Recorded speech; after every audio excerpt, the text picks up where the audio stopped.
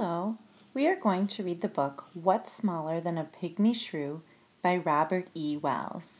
As we're reading, I want you to think about a few questions. How small would you say that really small is? Is something you can hold in your hand, like a blueberry, small? How about a grain of sand? Yes, it's true we could call these things small, but in this book you'll find much smaller things you could not ordinarily see. Unless, of course, you look through a microscope.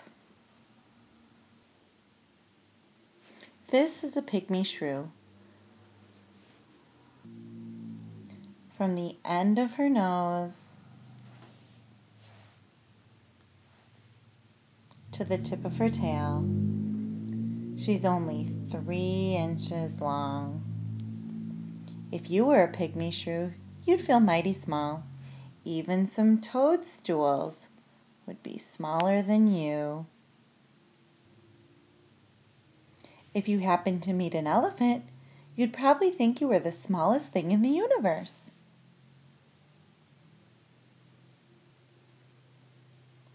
Compared to an elephant, the largest land mammal, she looks very small indeed. But pygmy shrew, you're not so small. Not compared to a ladybug. Ladybugs are a kind of beetle, and beetles are just one of many kinds of insects. Pygmy shrews are insect eaters, but they prefer to leave ladybugs alone. They know that ladybugs have a bitter taste. If you were a ladybug, you'd certainly think you were awfully small. For you, a leaf floating in a tiny puddle would be like a boat in a lake.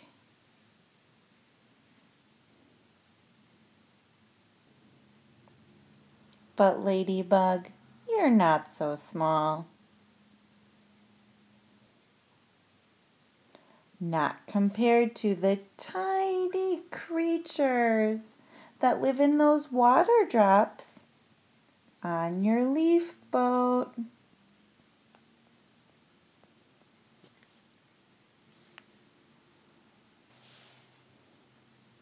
In this water drop, there are 2 kinds of one-celled animals known as protozoa.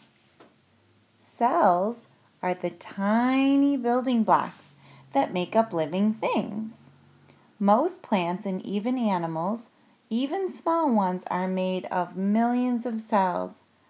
Our own bodies are made of trillions of cells.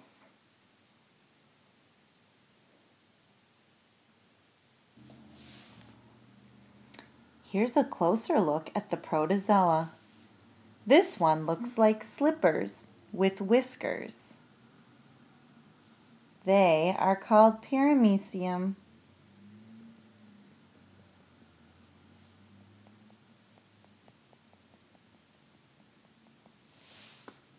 The ones that look like blobs are called amoebas.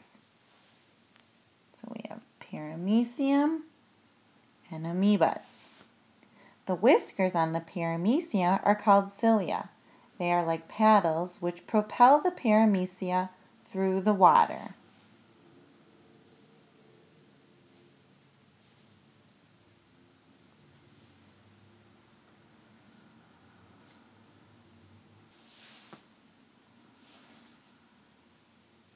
An amoeba moves slowly about by pushing out a part of its body and then flowing into the extended part. Because of this, amoebas are always changing shape.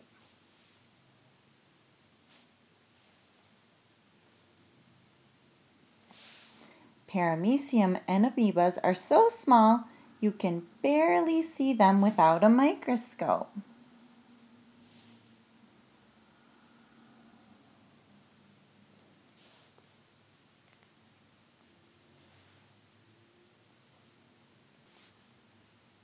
During your upcoming science classes, you are going to look at a variety of microscopic organisms that are smaller than a pygmy shrew. Using the microscope, you will look at microscopic organisms such as amoeba, like you just saw, ever-changing blobs.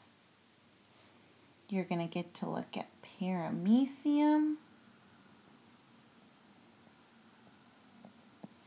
Remember, those were the slippers, the whiskers, and others, including stentor and euglena.